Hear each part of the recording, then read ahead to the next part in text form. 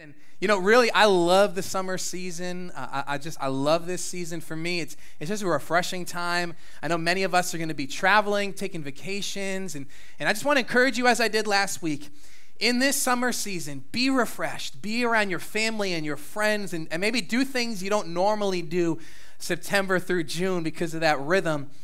But always put God first, everybody. Right? I say it again. Always put God first in our lives and seek him in the morning and just discover what he has to say. And we're excited for this series. We really feel like with the summertime, it's a good time to just kind of look around Scripture, almost not in any specific order, but what's going to keep us all together throughout this series is we're going to look at parables. And what parables are, I like to say it this way, they're earthly stories with a heavenly meaning. And so Jesus told so many parables, dozens of parables that were earthly in their storytelling, like his audience could relate to what he was saying, but he wasn't just saying what he was saying. He was saying something more. And really the big theme of most of Jesus's parables, and this is what's going to carry us through the summer, is here's what the kingdom of God is like, and here's how you live because you're a part of his kingdom. See, when Jesus came to this world, he ushered in the kingdom of God, God's kingdom in its values, in its principles. As he said, I came to give abundant life. And so he told these stories to help us understand, well, this is my kingdom. And so for these 6 weeks, you're going to hear from me and everyone on our preaching team to discover some of these stories and discover what God's kingdom is like. Now, as I'm saying this, I could see a whole lot of us are a whole lot confused. And so I'm going to stop talking for the next 5 minutes. And we're going to watch a video together by the Bible Project. And if you're not familiar with the Bible Project, I encourage you, look them up, use their resources. They have great stuff, as you're about to see. I thought on our first Sunday together, why not get on the same page and discover what a parable is? Take a look at the screen, and then we'll jump into our first parable together. Jesus of Nazareth was a master teacher, and some of his most well-known teachings are told in short stories called parables. Yeah, like the kingdom of heaven is like a merchant who was looking for pearls, and when he found the ultimate pearl, he sold everything so that he could buy it. Must have been some pretty amazing pearl. Or the kingdom of God is like a tiny mustard seed that a farmer planted in his garden. It grew and became a huge tree, and birds came to perch in its branches. And that's a beautiful image, but what does it mean? Exactly. Jesus didn't tell parables to make everything clear. Rather, he wanted to provoke the imagination and invite people to see what God is doing in the world from a new perspective. So let's talk about how to read the parables of Jesus. Now, there's many great teachers that throughout history have used stories to teach students about morality, religion, philosophy. But Jesus didn't use his parables to teach abstract religious or moral ideals. He said that his parables were about himself and his mission. His mission, which was to announce that the kingdom of God was arriving on earth as it is in heaven. Right. So in Jesus' day, the Israelites were ruled by the Roman Empire. But their scriptures promised that one day their God would come to rule his people as king. And so many Israelites wanted to revolt against Rome and fight for their freedom. And this is what some people thought of as the kingdom of God. Exactly. But Jesus was a poor, traveling prophet, healing the sick, inviting people to follow him. And he said that this was the arrival of God's kingdom. And that didn't fit people's expectations. Right. And so Jesus used some parables to help people imagine that his small movement was the arrival of God's kingdom. Oh yeah, like the parable that the kingdom of God is yeast hidden in a lump of dough. And you might not see its influence, but it's gonna change everything. Jesus also told parables about the upside-down values of God's kingdom, about how the least important people in the world are actually the most important people to God, especially those who are poor and of low status. Yeah, like the parable about the business owner who hired workers throughout the day, in the morning, later in the day, and even towards the end of the day. And when it was time to pay everyone, he paid them all the same wage. Right. Jesus is showing how money and status are irrelevant to God, who offers his generous mercy to everybody. Now, not all of the parables have happy endings. Some are really intense. Yes, Jesus stood in the tradition of Israel's prophets, who also told parables to criticize Israel's leaders because they mistook their kingdom for God's. So Jesus warned the leaders of his day.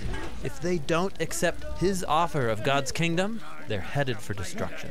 Yeah, like the parable of the landowner who built a wonderful vineyard, and he expects it to produce fruit. Yes, Jesus gets this parable from the prophet Isaiah, but then he adapts it. Right, and so the landowner appoints managers to take care of this vineyard. And at harvest, he sends servants to collect the fruit. But those managers kill the servants. And so the landowner sends his own son to confront the managers, and they kill him too. And so Jesus asked the people around him, what do you all think this landowner should do? Oh, he's gonna punish those managers and hire new ones. Jesus knew that if Israel kept on their current path, they would be destroyed by Rome.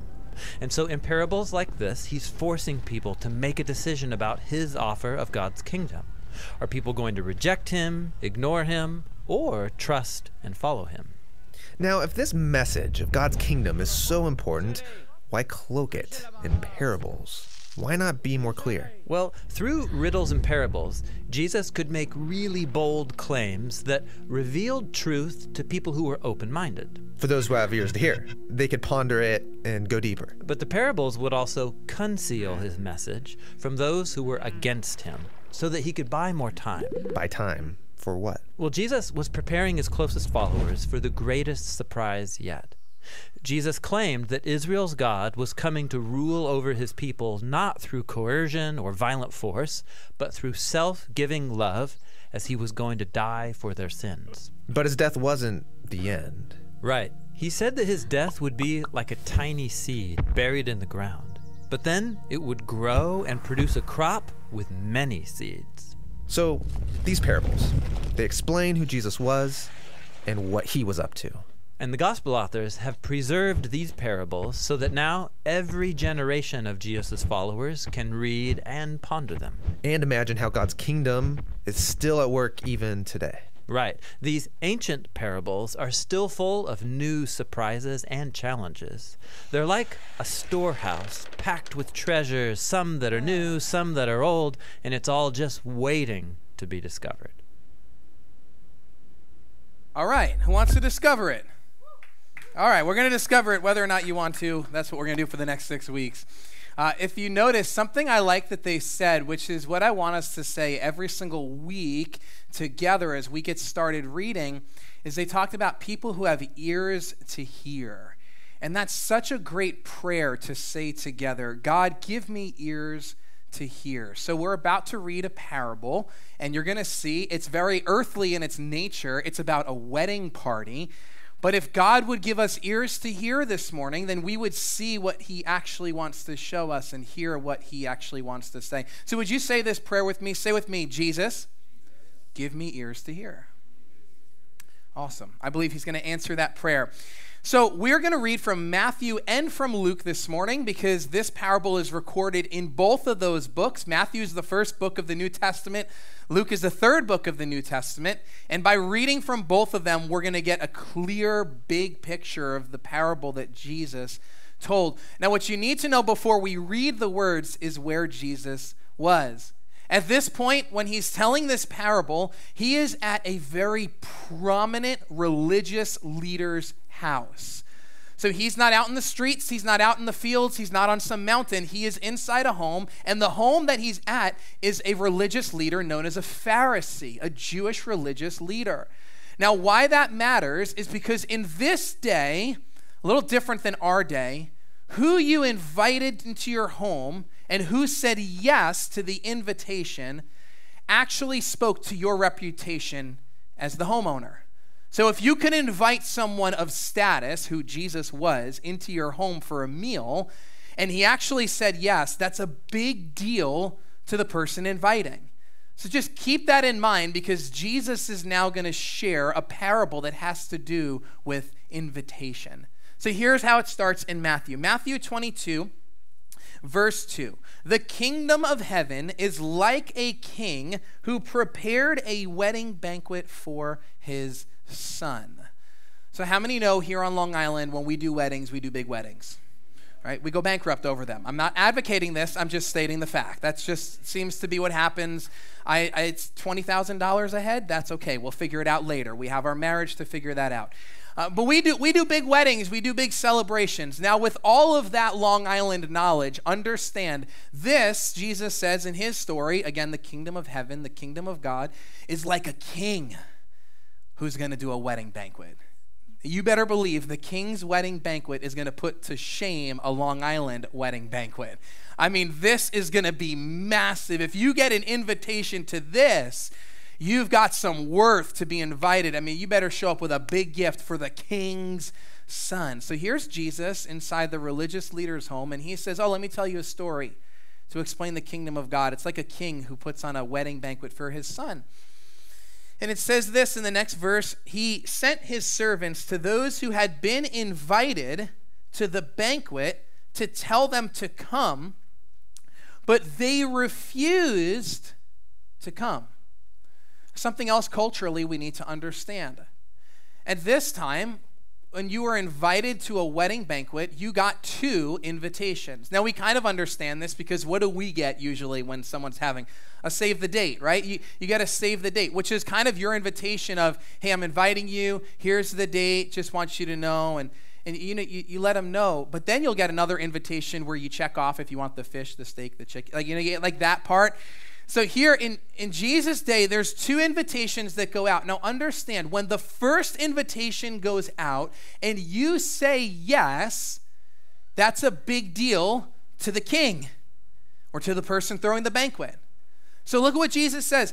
It's like a king put on a banquet and he sent out the invitation, the second invitation, to those who were already invited and said, hey, remember when you guys said you were coming to the banquet? Well, guess what? It's ready. And they refused to come. Now, the same way that being invited to a banquet and going puts honor on the host, saying no is shameful to the host. You don't want to be the host that invited a whole lot of people and then they're saying, no, I can't come. No, I mean, this is shaming in this culture to say no. They refuse to come. So what should the king do now that they're saying no? Well, as the king, off with their heads. Queen of Hearts. I mean, he can do that. He could just, you're humiliating me. You already said yes. What do you mean no? He has all authority as the king. So let's see what he does in the story. Then he sent some more servants and said, tell those who have been invited, I have prepared my dinner. My oxen and fattened calf have been butchered, and everything is ready.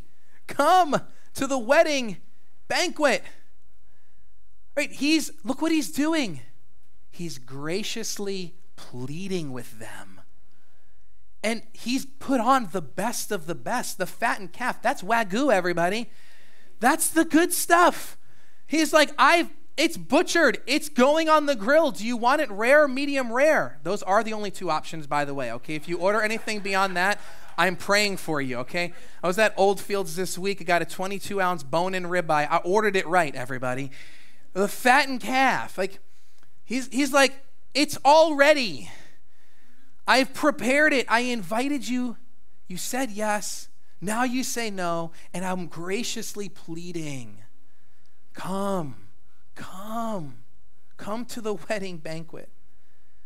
Matthew goes on and says, but they paid no attention, and they went off, one to his field and another to his business. And here's where we're going to look at Luke, because Luke provides more detail here that Jesus told in the parable. He continues it. But they all alike began to make excuses. The first said, I've just bought a field and I must go and see it. Please excuse me. Another said, I've just bought 5 yoke of oxen. I'm on my way to try them out. Please excuse me. Still another said, I just got married, so I can't come. Do you know what these are? Lame excuses. Not just excuses. Let me show you how lame they are. Let's go back there to verse 18. He says, I've just bought a field and I must go see it. Bro, you bought the field before you saw it? What kind of a decision was that? It gets worse. Look at the next one. He says in verse 19, I bought 5 yoke of oxen. I'm on my way to try them out. Like, you test drive these things. You don't take them off the lot until you know if they can pull what you need them to pull.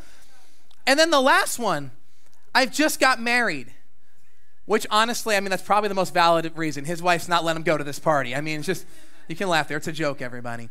Right? But what is this? Let's see what this really is. Beyond it being lame excuses, what it's showing us, remember, the point of parables is to show us what the kingdom of God is like. And right now, we're hearing that these people are more concerned with their kingdom than with his. They're more concerned with their business, with their luxuries, with their relationships than the kingdom of God. The king is inviting them to a wedding banquet for his son. And they're saying, no, I have to work today. I've got to go look at this. I've got to go inspect this, but I already have this planned. You can see how the parables, if we have ears to hear, will poke in different parts of our lives to show us if we know the kingdom of God. And so these people make their excuses, and the king is insulted, remember, insulted by their refusal.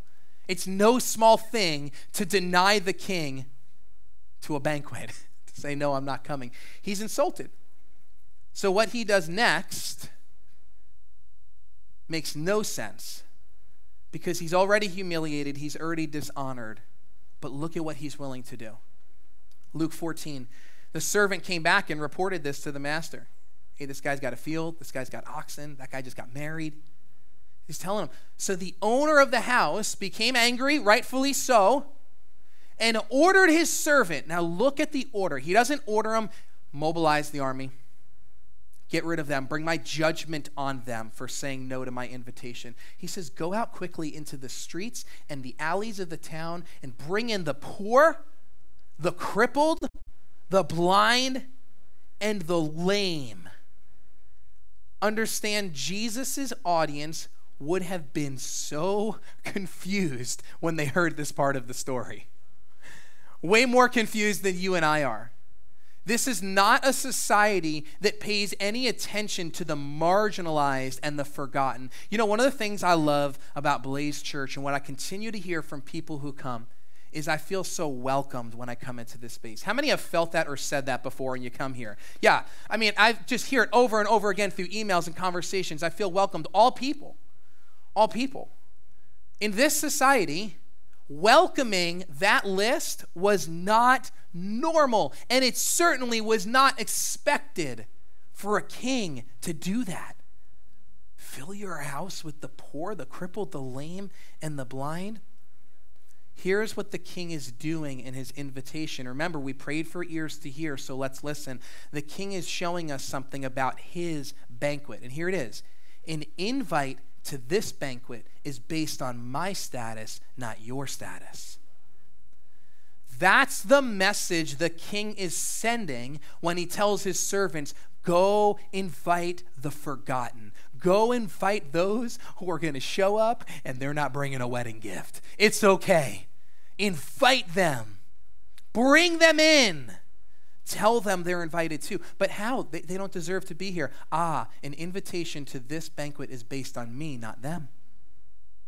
It's based on who the king is. The king is willing to be humiliated in this moment so that all might be invited.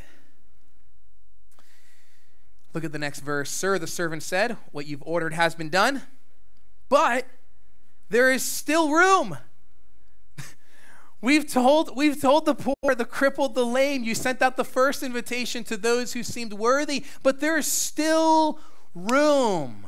So the master told his servant, go out to the roads and the country lanes and say this word with me, and compel. Isn't that a beautiful word? Compel them to come in so that my house will be full. Here's what I believe we need to take away from this parable this morning, is that there's room in God's house for you. there's room for you no matter what your status is. There has been an invitation that's been sent, and there's a compelling that is taking place. Even now in this moment, my prayer for you into this Sunday was that the Holy Spirit, who is the only one that can do this, would compel you in your heart to say yes to the invitation to come into God's house.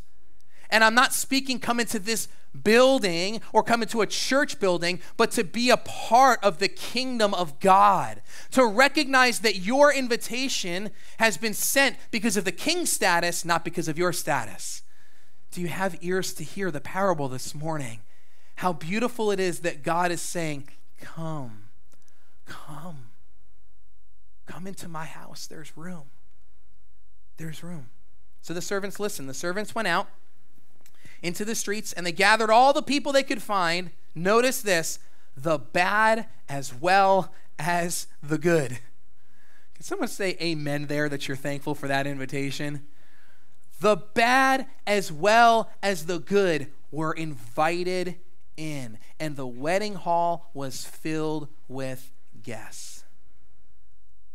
If you've ever thought or verbalized, I'm not good enough for God, you're invited. Just this past Friday at Alive on 25, I had the beautiful opportunity to serve with the Dream Team and to speak with different individuals. And the phrase came up that's come up to me so many times before, and maybe to you as well. Well, I'm just not religious enough for church.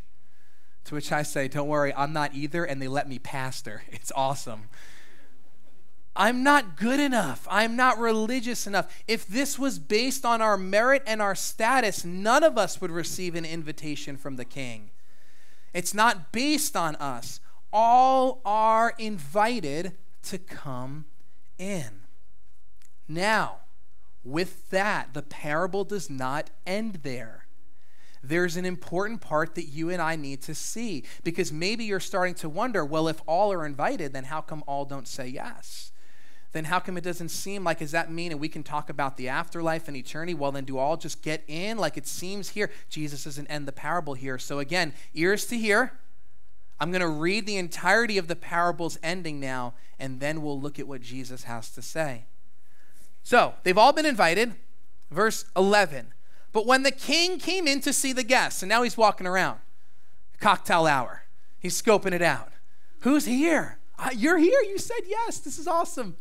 He noticed a man there who was, say it with me, not wearing wedding clothes. Now, this is way deeper and way bigger than simply deciding I'm wearing jeans and a button down to a wedding.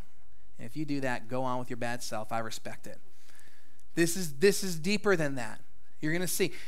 In this culture, when a wedding was put on, the host would provide the garments to the guests.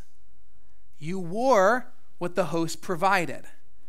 So here, he comes in and sees, that guy's not wearing the wedding clothes. Well, what happens? He asked him, how did you get in here without wedding clothes, friend? The man was speechless. Notice the tone of the king, loving and gracious. You were invited. There was provision. I'm calling you friend. But how are you here without wearing what I provided? And he's speechless. Then the king told the attendants, tie him hand and foot and throw him outside into the darkness where there will be weeping and gnashing of teeth. Remember what we just saw in the video? The parables are not all happily ever after tales, but they tell us about the kingdom of God. So here it is. The king sees a man not wearing what's been provided and says, you need to be bound up and cast out. And the imagery here is eternal separation. Darkness, where there's weeping and gnashing of teeth. This is language of the Hebrews that speak of eternity. And here's the next verse. For many are invited, but few are chosen. So, the parable ends. And if we would have ears to hear, we'll hear what this parable is saying to us regarding the kingdom of God. The kingdom of God is God inviting all to come in, not based on your status, based on his. His grace, his love, his invitation. He's the one who sends the invite, and he pleads with us to come. He compels us to come. Invited. Well, then how do we know who are chosen? Who are those who are chosen? Well, what does the parable tell us? The wedding garment. There's been provision, and it's easy to identify those who are chosen by the wedding garment. You might say, well, that doesn't seem fair. What's not fair? He's God. He has graciously invited and compelled all to come in and has provided what's necessary. And yet we could reject his invitation, reject his wedding garment and say, I think I can do this on my own. I think I'm good enough. I think I'm okay without a full surrender to Jesus, a full acceptance of the invitation. And in our denial of his provision, we refuse. Our hearts refuse the invitation because it takes humility to say, I need to wear what you've provided for me, God. It takes humility to say, I'm not as good as I think I am. I'm not deserving of this invitation, let alone to attend. So let's talk about our clothes for a second, shall we? The prophet Isaiah has this to say about our good works, our best dressed behaviors and morals. He says in Isaiah 64:6, all of us have become like one who is unclean, and all of our righteous acts are like filthy rags. On your best day, on my best day, where I'm taking notice of my behaviors and I'm speaking life and I'm good. My own goodness, my own righteousness in the eyes of a holy God is nothing more than a filthy rag. It does nothing to remove my sin. It does nothing to cleanse me of my sin. I can't show up and say, hey, God, did you see how good I am? Allow me into the wedding banquet. He will say, my friend, how did you get in here wearing that? It's filthy. And I provided something so much better through the person and work of Jesus Christ. Scripture says that we can be clothed with the righteousness of Christ. 2 Corinthians 5:21, God made him who had no sin for us so that in him, not in ourselves, but in him we might become the righteousness of God. This parable is the gospel. That we are invited to know a holy God, but we are incapable of knowing in our own selves. But he provided Jesus so that in him we might become the righteousness of God. There should be a stirring in our hearts right now to say, well then, how do I be clothed in the righteousness of Jesus? Is anyone's heart stirring in them to say, how might I be clothed? What then do I do? Well, if that's what you're saying, the Holy Spirit is working right now, compelling.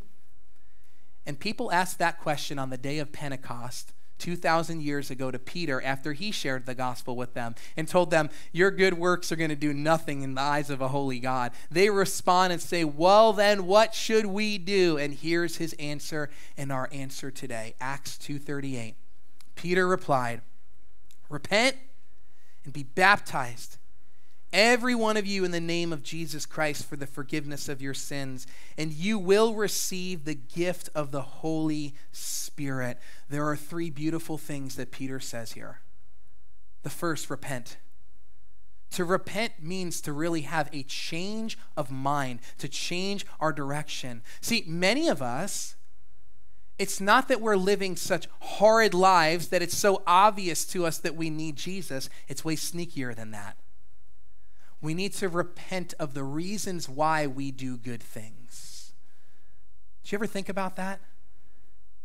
See, what sin is at its core, the best definition I heard of sin is forming your identity around anything other than the person and work of Jesus. So we might say the religious leader that Jesus was in his home that day as he told the story, he was in sin if he formed his identity around his morality and his goodness and his behavior. He was still in sin. And so what we do is we repent. We turn from our sin and we turn toward a gracious God, a God who says, I'm inviting you to come. And then there's baptism. Water baptism is symbolic of the transformation that has taken place. We are new creations. Paul writes in Corinthians that we identify with the resurrection power of Jesus through the waters of baptism. And he tells them that day, be baptized. Identify with this new life that's been given to you by a gracious God. And we don't go at it on our own. We're filled with the Holy Spirit. How many are thankful that God doesn't call you to follow him on your own strength, but rather he says, I'm going to give you the gift of the Holy Spirit. Can we give God praise right now for the gift of the Holy Spirit? Like, I don't know about you, but me on my best day is nothing compared to the Holy Spirit on any day. He empowers us for Christ's exalting ministry to live a life that pleases him. Do you have ears to hear this morning? Are you hearing? You've been invited. There's provision made by Jesus. We respond through repentance. And this Saturday, I'm so excited for our baptism celebration service. So this Saturday, July 9th at 9 a.m. is going to be water baptism. And I'm encouraging you that if you have yet to be water baptized, you've put your faith in Jesus, but you have not been water baptized, this is for you. Notice Acts 2:38 didn't say repent and then a whole bunch of other stuff. It just said repent and be baptized. Like, I get so many people will say to me, Pastor Keith, I just don't think I'm ready for it. I'll ask them, do you know who Jesus is? Is he the Lord and Savior of your life? Have you confessed your sins? Are you living for him? Yes. You're ready. Identify with the resurrection power that has saved you. Water baptism. And I'm excited because our summer baptisms are so fun. It's going to be outside at our church building. It's BYO chair, everybody. So bring your own chair, lawn chair, recliner, whatever you'd like, hammock, that's fine too. We're going to be hanging out outside, celebrating, worshiping God right there. It's kind of live on the lawn. Everyone remember Live on the Lawn, 2020 summer? Okay, we're doing that again. We're bringing it back for a day. We're going to have outdoor baptisms and ice pops. That was my request. Your pastor put that in, and it got approved. So there will be ice pops at 9 in the morning. I figure it's never too early for sugar. And so it's just going to be a whole lot of fun as we celebrate with people who are saying, God has made me new. I'm wearing the wedding clothes. I'm chosen. So here's my question for you this morning. Have you responded to the invitation that's gone out? God sent out this invitation through his son Jesus, that all who believe in him might be saved. All who call on his name. Romans 10:9 says, if we confess with our mouth and believe in our heart that God raised Christ from the dead, we will be saved. And right now, I want to invite you, if you have never called on his name, to do so this morning. To say, Jesus, I'm saying yes to the invitation. Some of you today, July 3rd is the day where you're going to put on the wedding clothes. You're brand new. You're born again. And July 9th is the day you're going to identify with that through water baptism. I mean, what a way to start your summer, knowing the King. And for those of you who are saying this morning as we start our series, I'm so grateful that God has invited me. Let me remind you, the yes that you made to Jesus is because he invited you. He loved first. Let there be no room for pride in our hearts as followers of Christ. May we walk humbly with our God. And may you then find yourself in the story as a servant sent out to compel others to come in. Because that's where we are in the kingdom of God. Here in this world, we are trailblazers inviting people to know the living hope that is Jesus. Would you bow your heads with me now as we pray? And I want to intentionally ask you again, if you have yet to call on the name of the Lord, that you've never said, Jesus, be my Savior, or your heart's never been stirred the way that it's being stirred this morning by the Holy Spirit. As I pray, call on his name. Say, Jesus, Thank you for dying for me. Thank you for providing righteousness for me. I want to know you. I want to be made new. Let's pray together. Father, I thank you this morning for the parable that we've explored, to see your goodness, to see how you have invited, how you have compelled us to come and to know you, and how you are the king of the banquet, to celebrate your son, Jesus. And this morning, I pray for each person who's saying, I want to know God. I want to put my faith in him. I don't want to trust in my righteousness any longer. I don't want to wear filthy rags. I don't want to live apart from God. I'm saying yes to Jesus. Father, right now, you're hearing each prayer that's being made. You're hearing those who are saying, Jesus, I call on you. I confess my sin to you now. I believe that you died and you rose again to save me. I'm putting on the wedding garment that you've provided. Lord, I pray for those in this space who know you as Savior, that all of us would be the servants that go out and compel the good and the bad alike to come to know God, find freedom, discover purpose, and make a difference. Lord, use Blaze Church this summer to blaze the way for people to know you. In Jesus' name, amen.